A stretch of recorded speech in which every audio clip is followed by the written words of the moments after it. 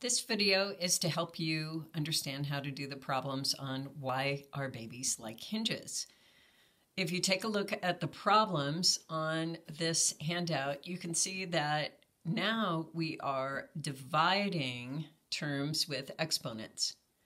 So to help you out with that, the place where you should look at your math toolkit is right here.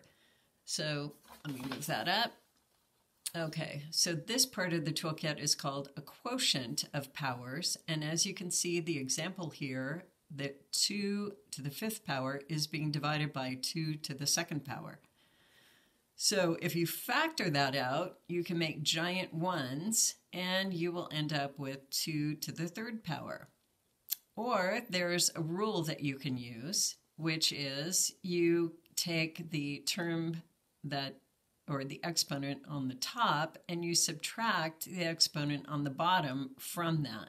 So that would be 5 minus 2, and you would get 3. So the way that it's explained with symbols is if you've got x to the a power as the numerator and x to the b power as the denominator, then you would subtract a minus b to get the exponent for the base of x. So that's on your toolkit, and you can take another look at that later. But right now, we're going to go ahead and do some problems on here as examples. So the first one I'm going to do is this pretty simple one, which is n to the 9th power and n to the 5th power. So n to the 9th power is being divided by n to the 5th power. So if we follow our shortcut, all we need to do is subtract 5 from 9. So our answer would be n to the 4th power. And if we factor that out, so I'm going to say again, when in doubt, factor it out. So we'll use the factoring to check our answers.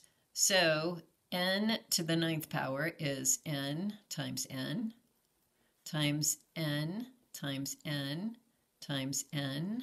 Ugh, if only they'd given me an easier to write letter. N times n times n times n times n. 1, 2, 3, 4, 5, 6, 7, 8, 9. Okay, 9 n's.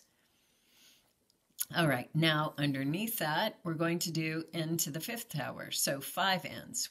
N times n times n times n times n. All right, so n to the 5th power.